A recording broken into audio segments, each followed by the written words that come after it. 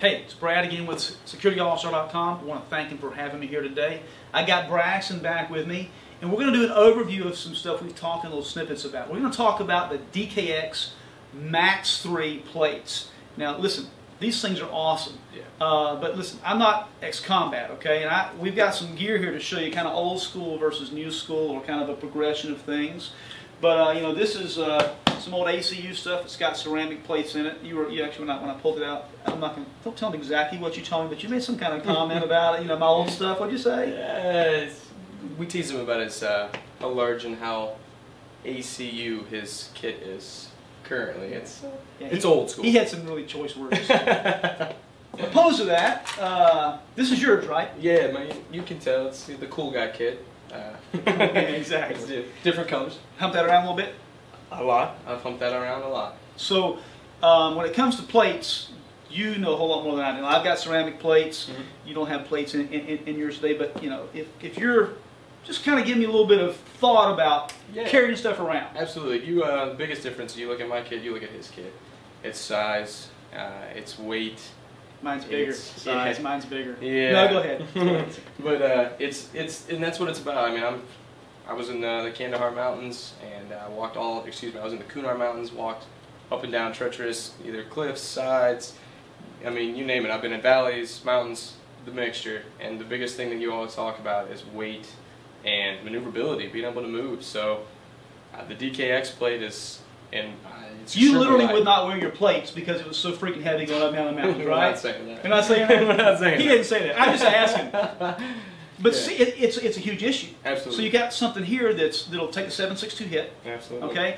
There's several cool things about this. It's rated to take up to 6 rounds, 6 hits. Okay. It will take a 30 cal hit, so 7.62 by 54. You know, 7.62 by 39 is typically what you're being shot at if you're AK-47. Very, very common round. One of the problems with the ceramic and steel plates is they don't really do a good job of anti-spalling. They'll coat them with what's that coating called? It's same thing goes in a bed of a truck. Rhino. So it kind of does a small job of anti-spalling, and that's the reason why a lot of the older plate carriers they have Kevlar around them, because when the bullet goes in, they want to catch the shrapnel. This thing catches your freaking bullet. Yeah. There's virtually no spalling with this at all. Completely encases the round after it hits. It completely encases it. It doesn't. Yes. There's no movement.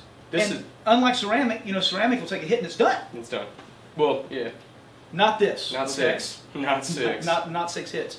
Also, there's another video, you can check it out. This thing actually floats. Floats. So it's less than 3 pounds. It'll take a 30 cal hit. Now this is not the AP, okay? This is not an armor. Will not start armor piercing. It's the next level. Next level up. But this is rated the same thing that everybody else is. Ceramic and steel, but yeah, it's to mil spec. It's lighter. I mean, let me see it real quick. It freaking floats. I mean, anybody that has been in the military or service or has messed with ceramic plates know, especially my soldiers, this one goes out to you guys. If they were to have ever done this, they know my response.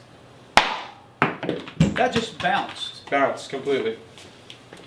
And there's nothing. I mean, you could do it over and over and over and over and over again. It's rated to be dropped.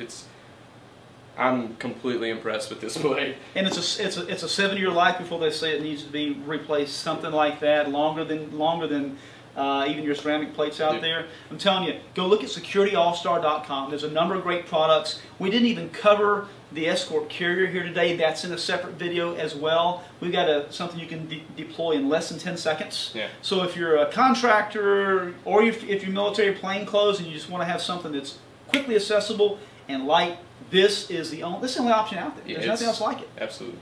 www.securityallstar.com. Check us out.